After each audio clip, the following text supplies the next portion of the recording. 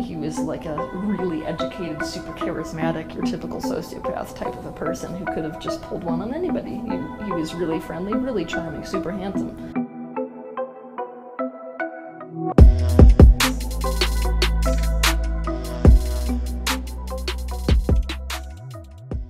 I ended up in my childhood being tortured for the better part of it. It was 13 straight years of abuse, and I ended up getting out and escaping when I was 19 years old. And from there, most people love that story where you escape from abuse and then it's like, oh, everything's going to be perfect. But the story that they don't tell you is that that's when the real work starts.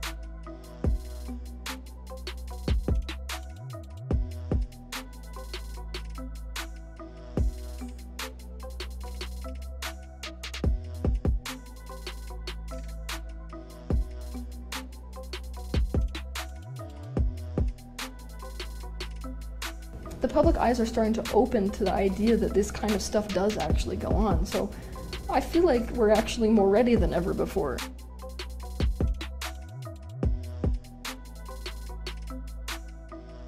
I really actually regret, in my own career, stepping out with the truth about my childhood, because what I noticed happening is instead of the focus being on my content and wow, this person's coming from such pain, let's look at what she did to heal, the emphasis went straight to me as a person.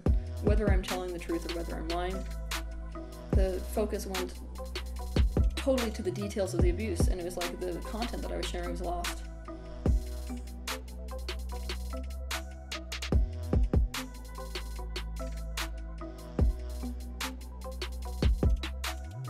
When I was about, I'd say 8 years old, he ended up sewing me into a body and leaving me there for about 12 hours. And because the body was in rigor mortis, his penis was completely erect, so he also had me perform like sex with this body. And so I'm having sex with this corpse and he's getting off on it. Like by this point, he had taken the knife and taken a huge slice of this guy's leg off of his thigh muscle and was just chewing on it. Because he was cannibalistic as well. So he was chewing on this raw piece. He never cooked it, by the way. He was into raw stuff. I was not prepared for how unready people would be for that.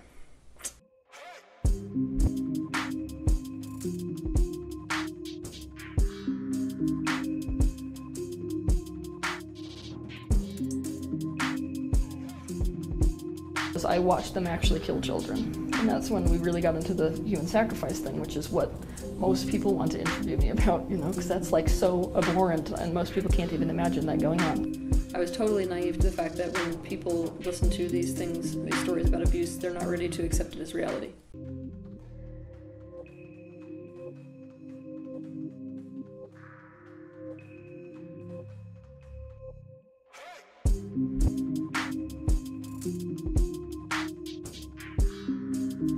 Some of us can deal with incest at this point, but we can't deal with something like ritual trauma, even though it's a reality in our world today. It's a reality that a lot of people are facing, but one that most of us in greater society doesn't want to actually acknowledge as real. It makes us too uncomfortable.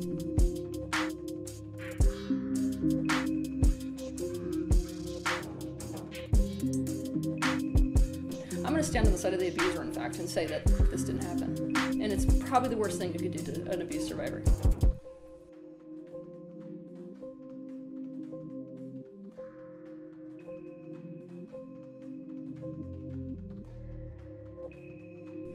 There are lots of other truths as well that I shared in the beginning of my career that people are not ready for. People are not ready to talk about extraterrestrials.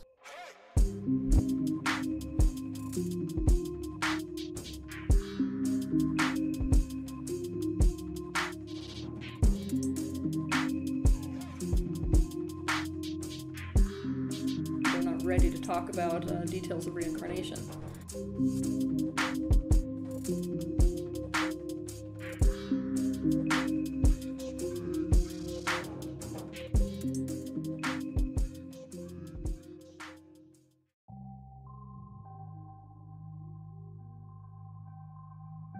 A lot of the issues that people have with my timeline happens because they are stuck in a paradigm of how abuse has to look.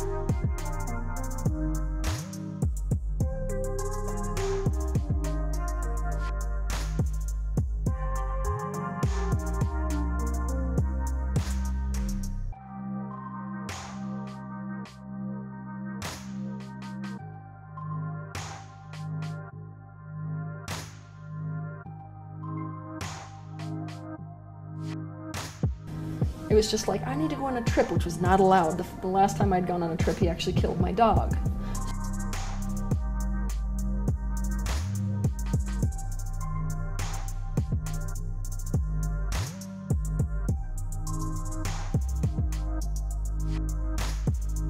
So I became totally obsessed with modeling. Got into it. Most of the money that I was making out of modeling, I was giving right back to my keeper.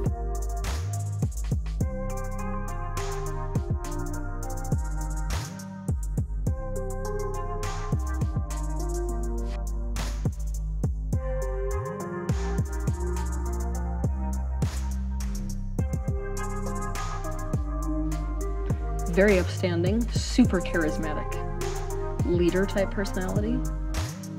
Most of the people in the society that we were living in saw him as a very, let's say, cutting edge type of a person, because he was into the alternative field.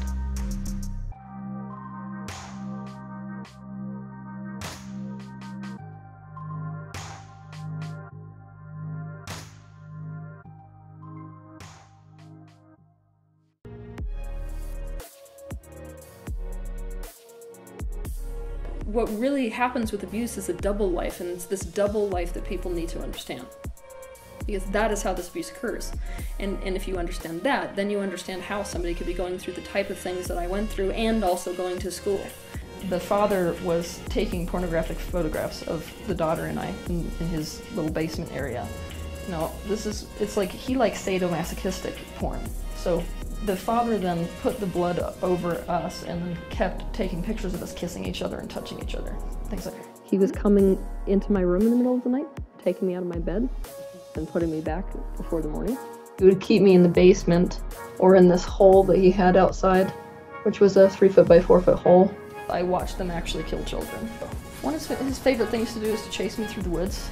When I was down in that basement, I had no idea whether he was going to do me in or not. I would sit there for hours, sometimes hearing his footsteps in the house above, wondering whether today he was going to come down and, you know, cut my arms off with a knife or a chainsaw. How many children did you watch him kill? I can remember, well, him specifically, not the group of 5. So you physically watched him kill 5? No. How many did the group did you witness? Probably 7 over the course of my life, I think. Yeah.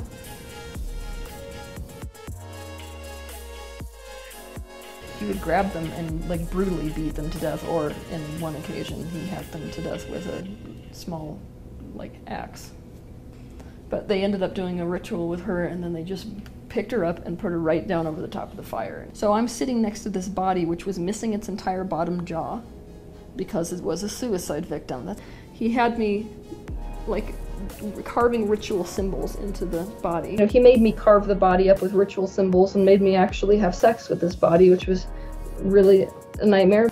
He would sit me somewhere like in a cave overnight, leave me there, totally terrorized, traumatized. So what do you see hanging from the rafters? I shrugged my shoulders. He goes, you see that that's your mother? You see that she's missing her skin? Someone has taken it all off of her body because you said something. Do you see that her blood is all over the floor? Go touch it. Do you see that her blood is all over the floor? Go touch it. Our society is so desensitized to horror films that I saw an ad for a horror film, and unlike people who watch that for fun, that was my reality. So I know exactly what it feels like to be kept in a cage and have somebody, you know, be threatening to cut your arms off.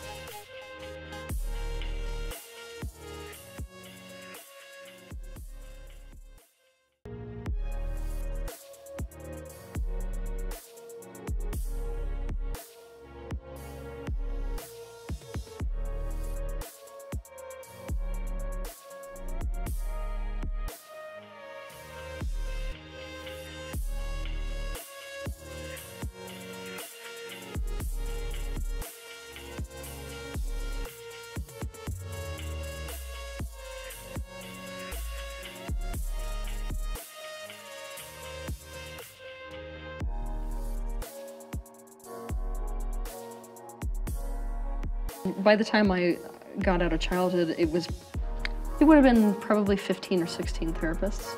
I was in and out of hospitals, and in psychology offices every other 10 seconds. And people who know what they're looking at are like, this is super not okay. You know, the fact that this girl for the last 20 minutes has been trying to perfect the exact same like pirouette turn on ballet shoes and can't smile type of thing. He dragged me off the hoppy bike, took me into this steakhouse and then pushed me down to the ground on my face, and I was raped by him.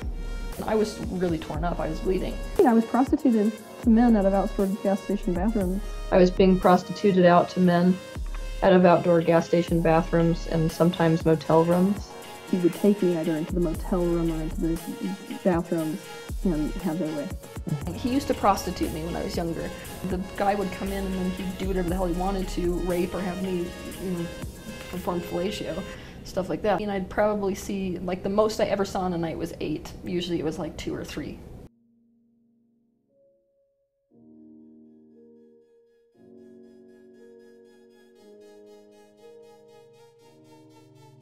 I could focus on the fact that my ribs felt like they were breaking because this man was on top of me, or I could focus on how I liked the pattern in the carpet he was raping me on top of.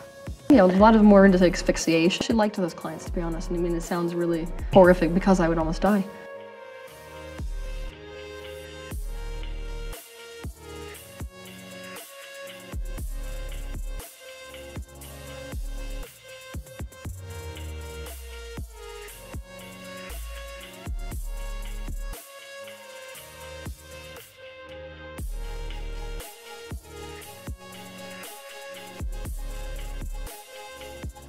God, I was actually impregnated 3 times and then aborted by him. Yeah, he impregnated them and then performed all of the abortions with rudimentary veterinary equipment, which did a hell of a lot of damage. Because I didn't do it, he threw me down on the floor and then he stepped on both of my arms and actually ended up hairline fracturing. He cut coup into my rib cage, meaning take a knife and cut lines in my rib cage. Or else rape me, either one. So if he caught me, I would get punished. Like my rib cage is covered in these scars. I have slits in my rib cage from each time that he won, essentially, those tracking games. And rape was also a part of that, but I didn't mind that as much as being, like, you know, having a knife drawn across my rib cage. Like, ritually bled a lot. They do that where they cut you and they bleed you over a sink, or they cut you and bleed you over some sort of a ritual item like a chalice. So I'd get hooked up to electrical currents. He used like electroshocks.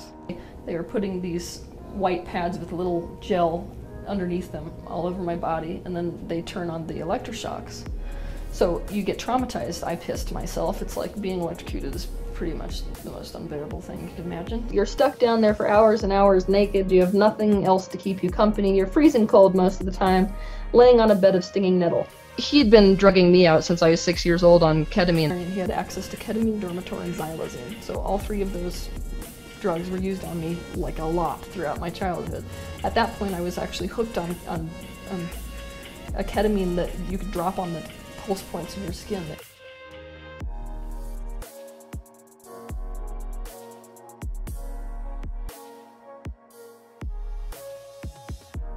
And he used to hog tie my ankles and arms together and then put me down inside this hole. And I had no idea how long I'd be down there. I had no idea whether he would kill me afterwards. One of the things that my particular perpetrator used to do all the time was to keep me in these bird ties that were like sort of like horse hobble. He would hog tie me with my wrists to my ankles, and I'd spend days that way sometimes, and he wouldn't feed me. But this one time it was like probably 11 o'clock in the morning and middle of the workday, and he took me out of the back of his truck and put me hog-tied in this parking lot with tons of people around. I mean, like tons. It was lunch hour. There was a group of 3 women at this particular point who were walking into the subway station store right by there. They passed me. All of them watched me hog-tied on the floor, and they looked at him and they looked at me and they looked at him and looked at me, and then they just kept walking.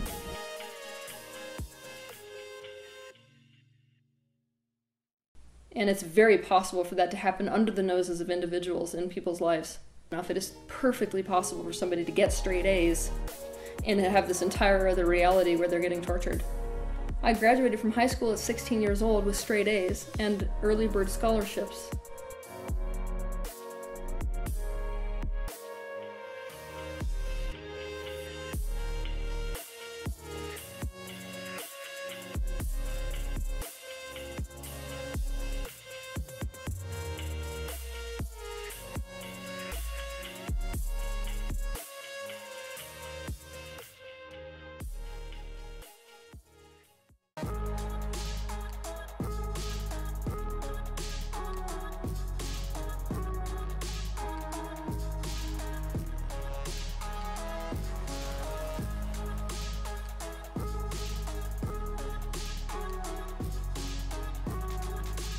You know, when I'd have these pseudo seizures, they call it, it's like an epileptic seizure, but it happens when the brain has been traumatized so bad that the memory of it makes it shut down completely. So you'll see me convulse, basically.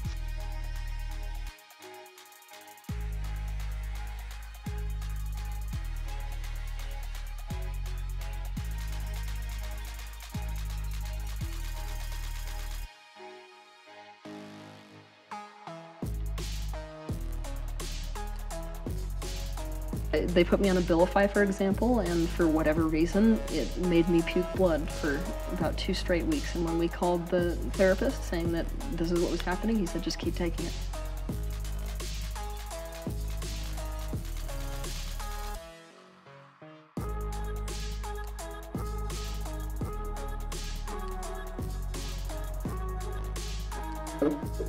If I felt the pain, my brain had already decided that pain means I can't escape, so go away. So I'd leave my hand on the stove for like 2 minutes and it would get completely burnt.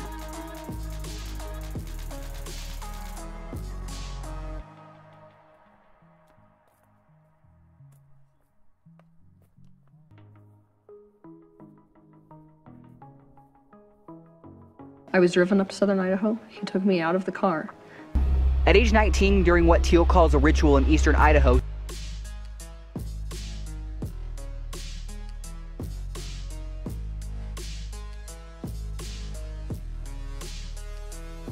he had found out that I was planning on potentially leaving to, I was an escape basically. I was planning on escaping. He ended up finding that out. I don't know how he did, but he found out. I had hinted at the idea to my mother, who ended up telling this guy, not knowing of course that he was going to do anything like that, but I hinted that I wanted to leave with this guy that I was dating. It was this deaf guy. I'd been with him for 2 years. I was really in love with him. And we were gonna move to, Colorado, which was not gonna be possible because of how heavily programmed I was anyways, but I mentioned it and it made him so upset and so mad because we are not allowed to leave. We've got callback programs like crazy to go home. I had planned to get away from him for just a little bit to go do some modeling. I was not planning on running away. I'll just go there right now and tell you. I didn't think I'd ever be gone. So it was just like, I need to go on a trip, which was not allowed. The last time I'd gone on a trip, he actually killed my dog. So I planned on going on this trip. He found out, caught wind from my mother, and he had planned the scenario because he was super furious. So I get back from a trip, and he injected me with ketamine. Somewhere inside me, I had this impulse to run away from the group. I wasn't planning on leaving permanently, it's just an impulse. I was talking about running away, which is not permissible, but I wasn't talking about that to the group, I was talking about that to my mother. My mother didn't know that Doc was part of this, ended up admitting to him that I was talking about moving out of state, and it infuriated him.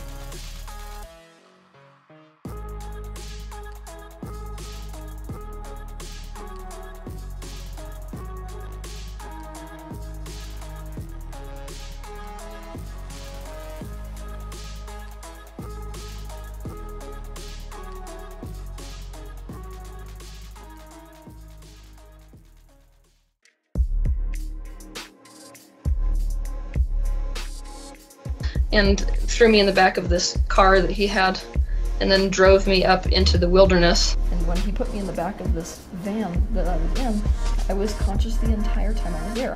When he injected me and put me in the back of this van, I didn't lose consciousness. I was driven up to southern Idaho. He took me out of the car. So he took me out to the middle of these woods, got me out of the truck.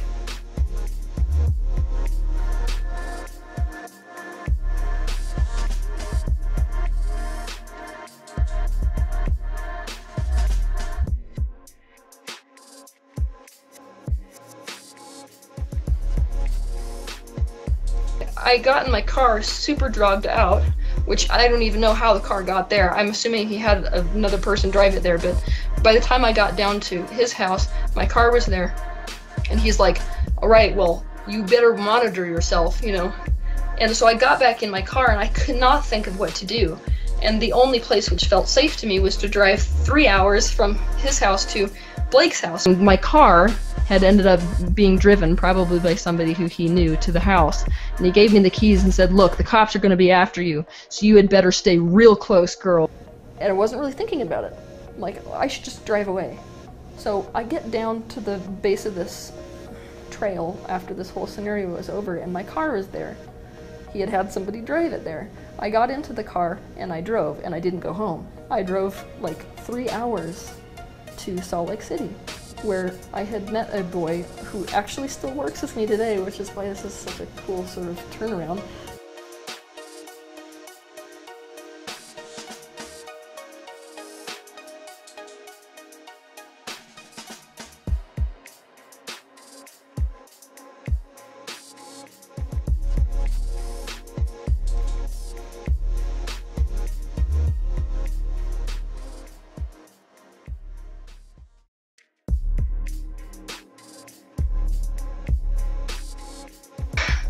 I got in my car super drugged out.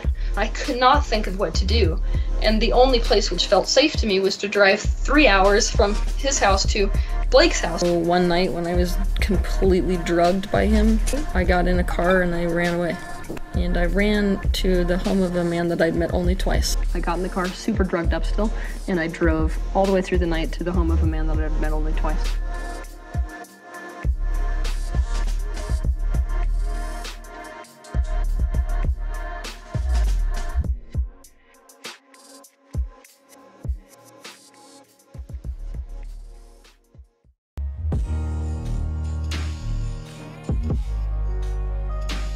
That summer, he ended up targeting me.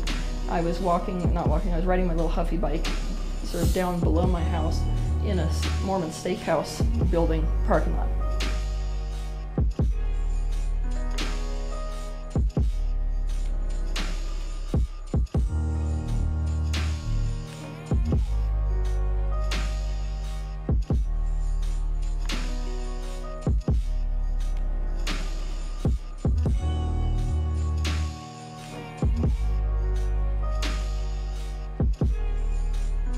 I was in a role that the cult group calls the Oracle. It's basically like a direct channel from source consciousness, and we're essentially raised to become what they call the Pythia, which is the top female position within the cult group. And that's a very large group. It's not rural. It's intended to basically be handed up all the way to the top. That's their goal. Their goal is to raise one of these oracles to become the Pythia. So when I was younger, I would put my hands on people and they'd experience healings. Or I would talk to them from the standpoint of their dead relatives, stuff like that.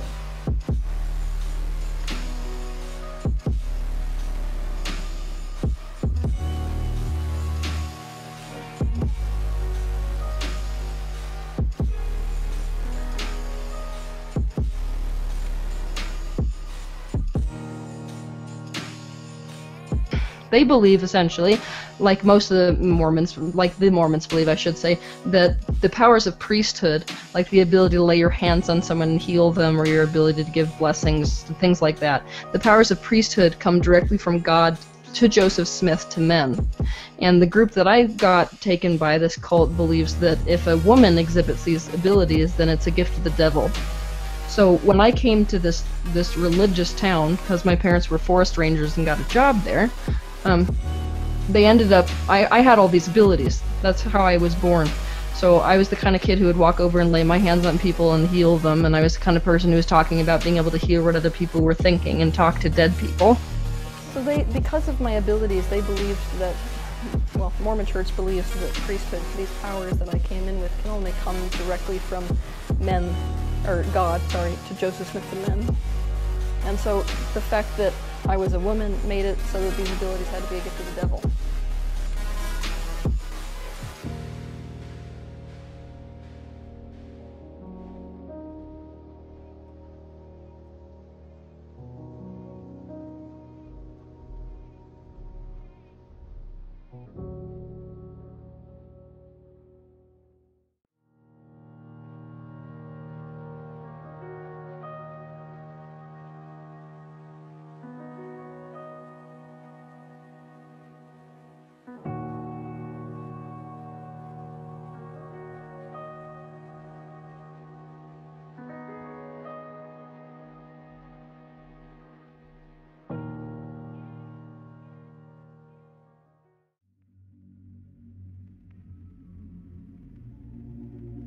you've never once during this interview named your perpetrator, your keeper.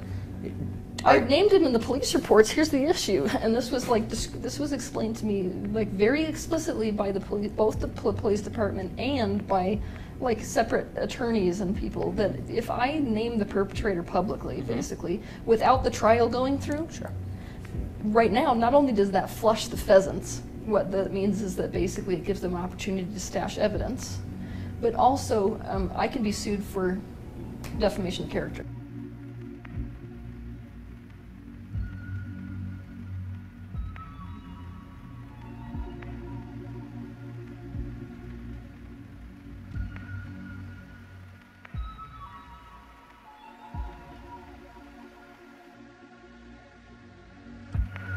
In the first few years, I was hiding like that. I wanted nothing to do with anything, and it was like paranoia 24 hours a day. And after a week, I didn't ever want to go back. A po týdnu jsem se nechtěla už vrátit. So I really started hiding. So it started turning into fear of going back, and then I just hid. At first, I hid like crazy. I didn't tell anybody. In the beginning, I was hiding, right? And I didn't want anyone to know. I mean, if you look at my driver's license, it'll send you to a police department. Like, I didn't want anyone to know where I was at all. I was scared to be in the state but couldn't leave the state because of programming to not leave the state, right?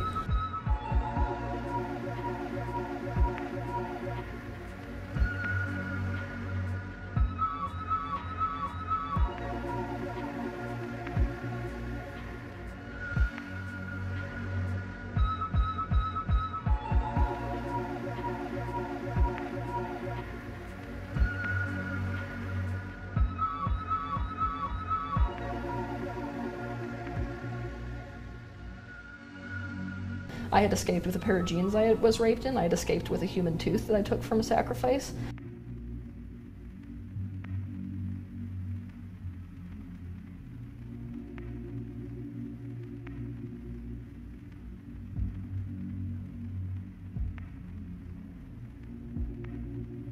And I wasn't planning on doing this, I might add.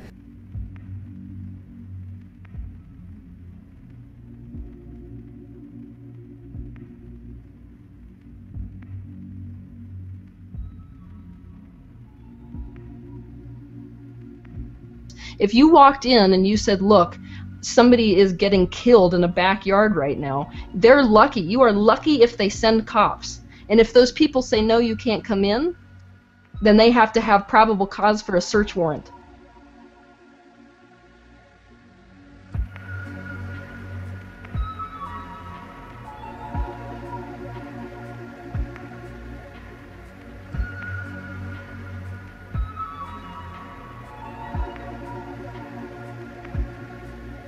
I spent my lifetime running away from people. That's what I did, you know, because I escaped from a group which is still after me today. The district attorney made the executive decision to keep the case cold, where basically it's not like it's closed.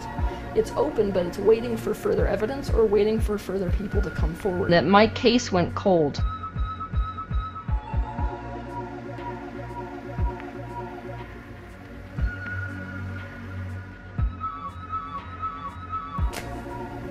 Basically run as fast as you can and run to the first place. If you can find a police department, that's even better.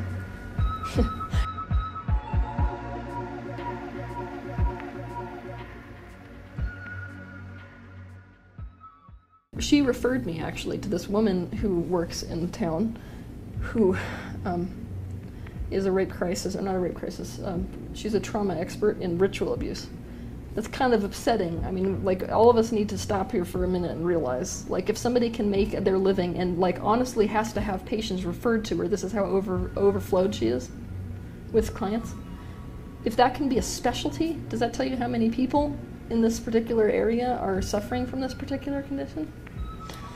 I was allowed to go into group therapy, where I got to meet other women, and I will never forget the day that I first walked in, and it was a group of, I think, like 5 or 6 women, and the one who was sitting right over to my left side, when I walked through the door, both of us started crying because she and I had met each other at a satanic mass.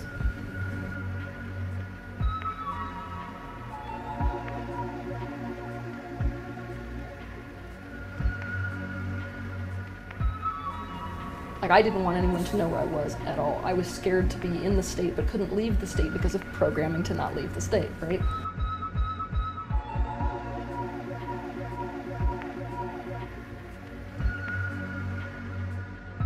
Where is your keeper now? I have no idea.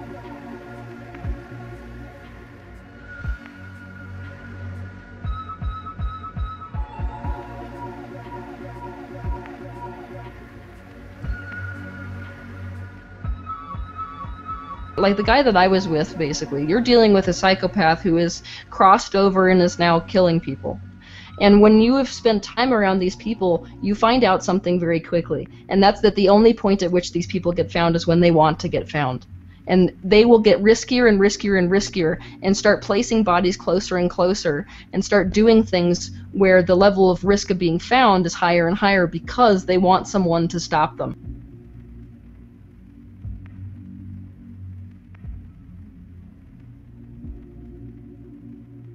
How did you not fall victim to being a sacrifice?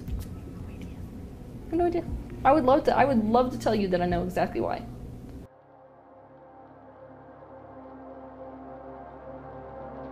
So she brought me over to that house, and the first time that I played with that girl at her house on her own was when I found out that her father was actually part of a satanic cult. At what point did you realize that you were in a satanic cult?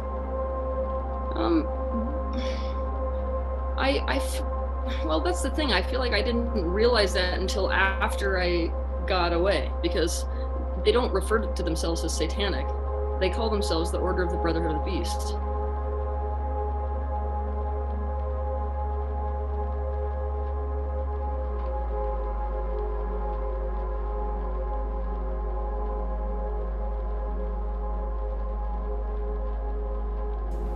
I kind of had this flip happen in me because at first I wanted nothing to do with my abilities either. I was in professional sports. That's what I wanted to do, just anything that would get me grounded in the physical, and I don't want anything to do with this kind of ethereal crap. So I was in massive resistance to that.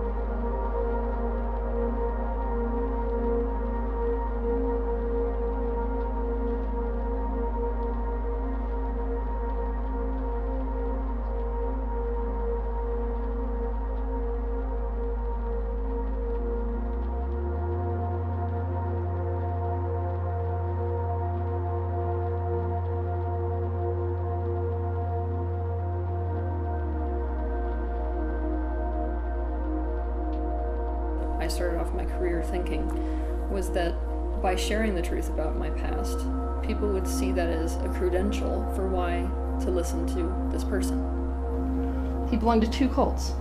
One cult was that satanic cult, the other cult was the Blood Covenant cult.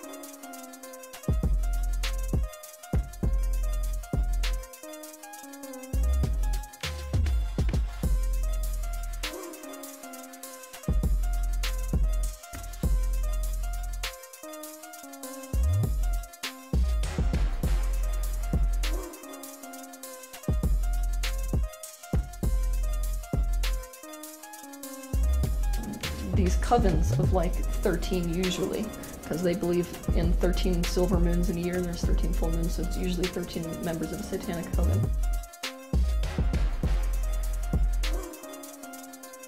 It's like some part of us is set free when those women come forward and we're like, oh, thank God, but another part of us is intensely jealous. It was the most interesting reaction I watched in myself to the Elizabeth Smart case, because I was just like, first of all, I was so angry because of the amount of money she had, you know? That's the only reason anyone gave a shit that she disappeared, right? Let's just be honest, because, I mean, if you're like a little foster kid, no one's gonna put your face anywhere. You're not gonna be in multiple states, much less you're lucky to be in one city, like on a gas station window or something. So, on one hand, I was like, yes, thank God, so, like, you know, this stuff is in the public news. On the other side, I was like, you know, I hate her. I hate her because there's so much attention. I hate her because she's glorified. I hate her because, you know, the reality for her is, now that she's got her umpteenth book, is that people are, you know, that she's releasing this gone major, that she's set for the rest of her life because people know about it, and the majority of us are like struggling. I mean, really struggling.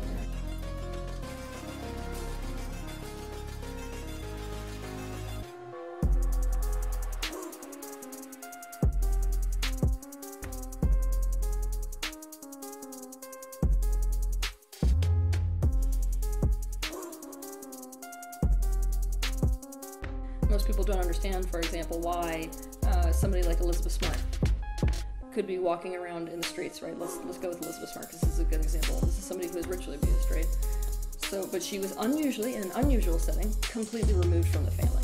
That's not normal. That's less normal. And the reason that it raised so much awareness publicly versus just being a girl who disappeared is because her daddy was rich.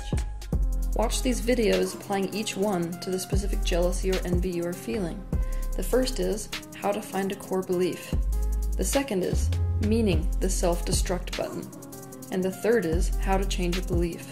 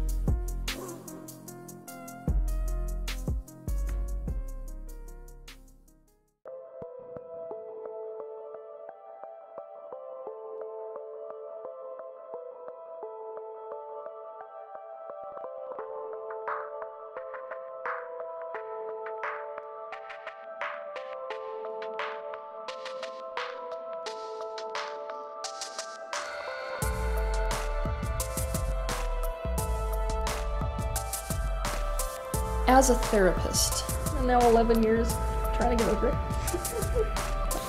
this old paradigm of the fact that you're just damaged goods for the rest of your life is not true. They're damaged for life. They're damaged for life. I mean, let's face it, I can tell you there's a lot of things that are worse than death. So, having personally experienced what it's like to be unable to escape and to be physically tortured and emotionally tortured, I don't care whether someone shoots me. I don't care whether I die.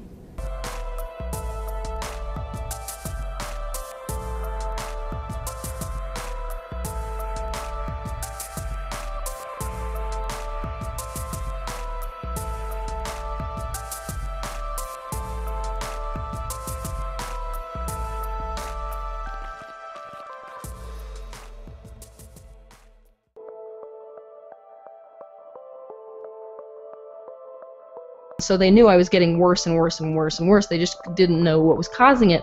Now, in retrospect, it's obvious to them what was causing it. But in the middle of it, you know, their explanation now is it did not even cross our mind that that was possible. They believe something happened because it's undeniable. But they don't believe all of my story.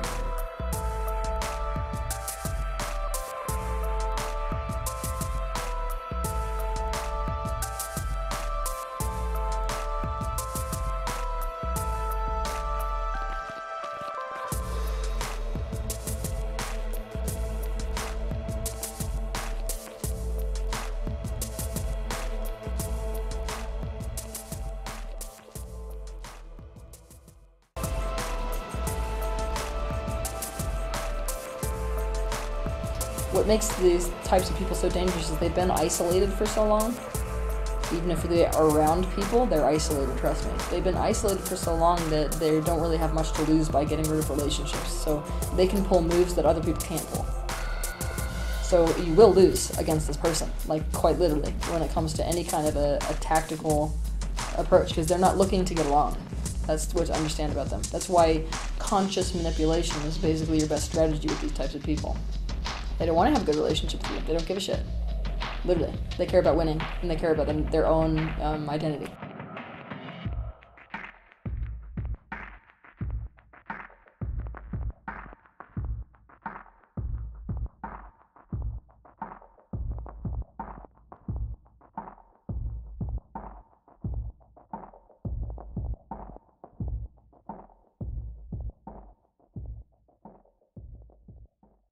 I had a huge issue, which is still a huge issue today, which is my sense of belonging. I had no sense of belonging. I wanted to belong with her really badly, but her father and her family had this thing about family time. So this one day we were totally in love with each other, just like having so much fun together, and of course they pulled one of theirs. It's a family night, and so Teal has to go away type of routines, which crushed my heart. So I was really wild as a kid, like completely wild. And so I decided to hatch a plan. So what happened is that we decided to exact revenge because they were sending me home. So we waited until everyone went to sleep and we were in her grandmother's house. And then we went crazy. We switched every single spice in her cupboard for other spices. We took out the pepper and we melted all of the vanilla ice cream. You know how vanilla ice cream has those little black specks? We poured pepper all through it and then refroze it because she eats that every day. She wakes up with oatmeal every day too. And we were so mad that we took birdseed and put it all through the oatmeal. We switched out chocolate sauce for soy sauce. We switched toothpaste for lotion. We hid her dentures. What else did we do? I can't remember what else we did. But like, I mean, the whole fucking night was spent just completely wreaking havoc on the house.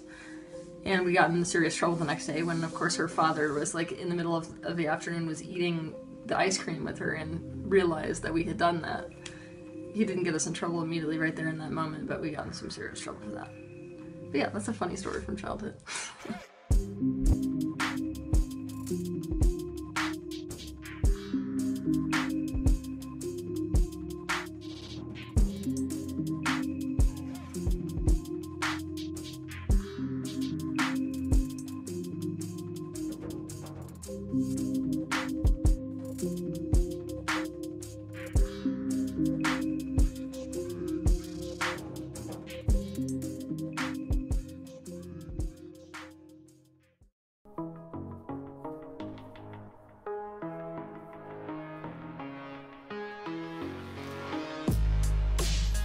Will use his ability to fool you as proof of his own grandiose omnipotence, omniscience, and narcissism. And the problem with that is that you can be fooled, and virtually anybody can. So that Robert Hare, for example, who's for a long time and interviewed a lot of them, like hundreds of them, and videotaped many of the interviews, he said when he was talking about, he always believed what they were saying. And then he'd watch the video afterwards and see where the conversation went off the rails. But, you know, the proclivity to be polite in a conversation is very strong. And if you're polite, you don't object to the way that the person unfolds their strategy, you know.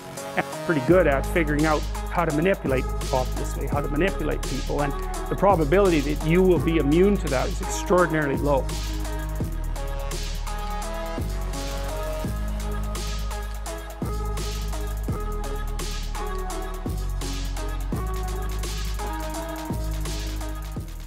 If I wanted to be honest,